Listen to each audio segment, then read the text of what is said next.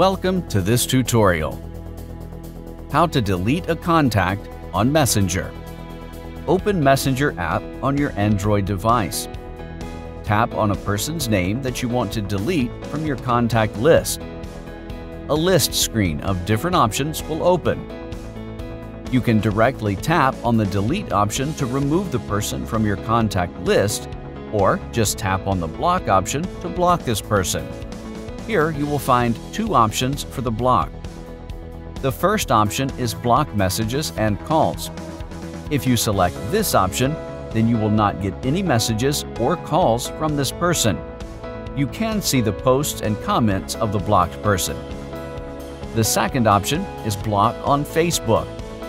This option will completely block the selected person from Facebook. You cannot see posts or comments of blocked persons.